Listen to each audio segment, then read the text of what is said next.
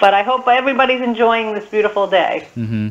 Yeah, right here we've got a decent amount of snow. I mean, thankfully none on the roads or anything like that. But right, best kind of snow there can be. yes, indeed. How are things in the Rockland County business world? Hopefully things aren't being snowed.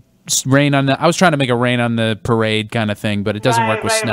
Right. Well, there's no snow job to report on, but there we go. There you go. But we are going to talk about, theme today is large parcels. And we're going to start by talking about something that the good people of the town of Haverstraw might like to know.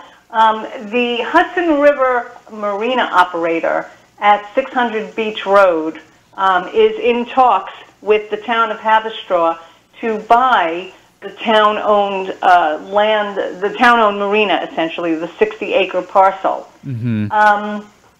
The Hudson Marina operator, they are known as Safe Harbor Marina, has filed an application with the Rockland County IDA, the Industrial Development Agency, and they are seeking a bevy of financial incentives from the IDA to help them with the purchase of the marina.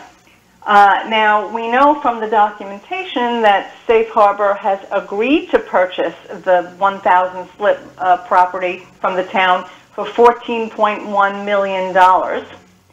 And we also know that this particular outfit has been operating the marina since 2019. Prior to that, the Haverstraw Marina Corporation operated the waterfront property from 1977 to 2019. Now, Safe Harbor Marina operates scores of, they're a huge company, they operate scores of waterfront marinas nationwide. I don't know how many of those they own, but in this case, that what they're in talks with the town and Mr. Phillips with is to purchase this property. The marina it's a big draw in the county. It sits in a sheltered cove in the widest span of the Hudson River. It's, as I said, it has 1,000 slips, and it's a big draw for cruisers and sailors. And there's they provide brokerage services through a company that they recently purchased called Brewer Yacht Sales. There's a restaurant down there, etc. The reason that companies go to the IDA is that they are looking for financial incentives, and specifically sales and tax and use tax exemptions, as well as pilot or payment in lieu of taxes. So they had filed an application in October 17th. They were expected to hold a meeting with the IDA back in December, and that they asked for some more time, so presumably that will be pushed forward. I think the interesting the interesting point that this raises is, we saw that when it came to Stony Point, round one, with the prospect of selling off their golf course on the Letchworth site, that there was just utter opposition to this and referendums to vote it down. And then sort of we had a 2.0 earlier this year, where we saw the golf course was no longer on the block, but Jim Monahan and the town of Stony Point were trying to get a developer to build a multi-generational development on, again, town-owned land. And even though the town initiated the referendum, it went up in flames. So it's interesting to see, in contrast, how in the town of Haverstraw there are two large parcels in play where there's no, for one reason or another, for better or for worse, and I'm not sure which way that goes, there's no town participation. There's no referendum on either this publicly owned marina or the Letchworth side of Haverstraw, which is endeavoring. They're in the process of selling a portion. Yeah. Do you have a question? Oh no, I was just. Oh. Okay. Mm-hmm. Yeah, I was just saying. Mm-hmm. Yeah. So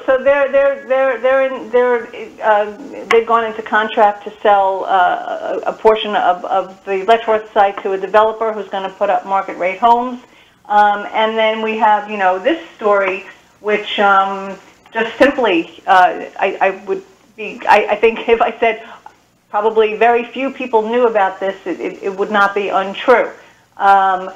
And it raises just an interesting question about when anything town owned is sold.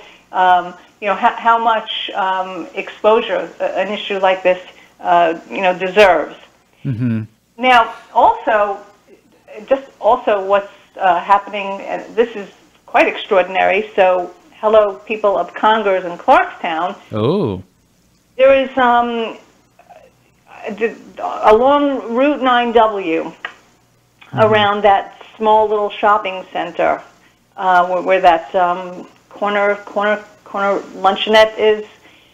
There's a developer has just sold off to a large New York City developer who has a memorandum of contract, which it's not closed yet. It's supposed to close in February.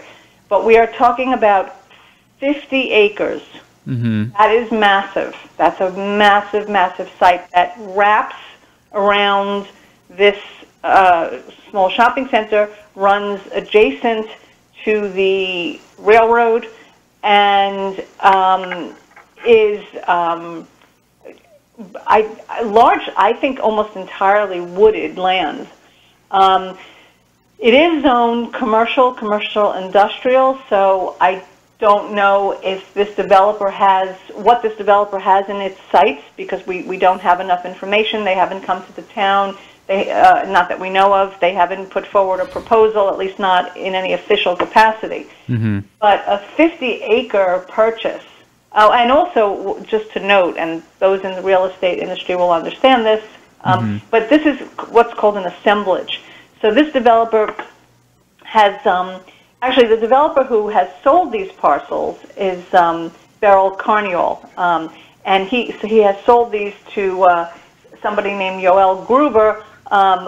This is called an assemblage, meaning that they bought the various parcels from different owners along the way, and now they've been resold. And so I don't know what we're going to be able to anticipate on that parcel. Will it be a huge corporate center? 50 acres. I mean, 50 acres is very massive. Mm-hmm. That's a lot of land that would potentially be cleared. So, the people of, and that's on the way to Haverstraw. So again, people just need to pay attention to these things, because they might have something to say as these things unfold. And the only way to do that is to communicate with town officials and to let opinions be known. I say that all the time. Mm-hmm. Have you heard a lot of opinions regarding this from public input? Have you been receiving any feedback personally, or have been surveying the lay of the land, as it were, on this specific project or this plan? I would be willing to bet that absolutely nobody knows about the purchase of this assemblage property of this 50 acres. But as we have put out the story on the Marina, yes, I see that there is chatter now, because we have put the story out. And I think when waterfront property, town-owned waterfront property is potentially to be sold, I think people feel concerned. I think there has been some curiosity over the price, $14 million for nearly 60 acres. Yes, there's a lot of work needed there, but the price seems I don't know. It seems low, $14 million, when we consider some of the other purchases that we're seeing around the county, and this is waterfront property. Mm-hmm. So I'm not quite sure how that has been figured out. Whenever a company goes for financial incentives, that is, that is a deficit to the taxpayer for some period of time. So it's public land. There should always be concern when there's public lands. Yeah.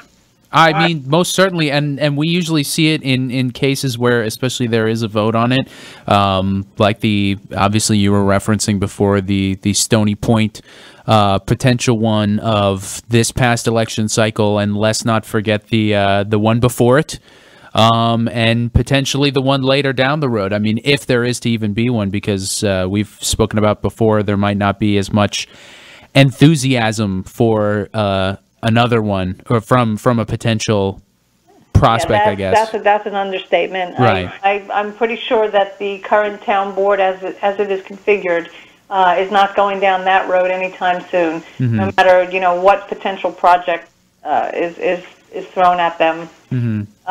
So yeah, I think that's going to be stymied. But in Haverstraw, there's these two parcels that people should be paying attention to, and should take this opportunity to speak up if they have something to say. Over the weekend, I happened to have the pleasure and privilege of visiting a place that is not in Rockland County, but I wanted to mention it on the radio because it was so exemplary and one of the most spectacular things I have ever seen done with what was once an 80-acre farm, horse farm. Mm-hmm. So this is in New Canaan, Connecticut, and it's called the Grace Farm. Grace Farm? Grace. Okay. Yes. And it has been transformed. Okay, a foundation, purchased the farm, and they wanted to turn this into a place of true public engagement. Mm-hmm. And they hired a pair of architects from Japan who put up this.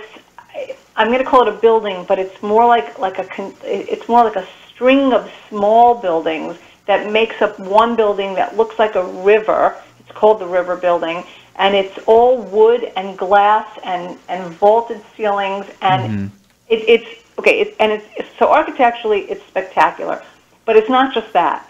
It's the way they're using the property. So it's divided into it has a public gym where anybody can go in and use a basketball court. It's got a library. It's got a place where you can eat, a little tea house, mm-hmm. A couple buildings for exhibitions, which they had on site, and then finally the gem is this it's like an amphitheater. It's like an auditorium. That it was so breathtaking, and I saw a jazz Christmas concert there. All of this was free, I might add. It was all free, and there's a little walking trail. And while I was there, I was thinking about the very sorry state of the HNA property down on 9W in Palisades. And how, when you have, I told you I started this conversation today about large parcels.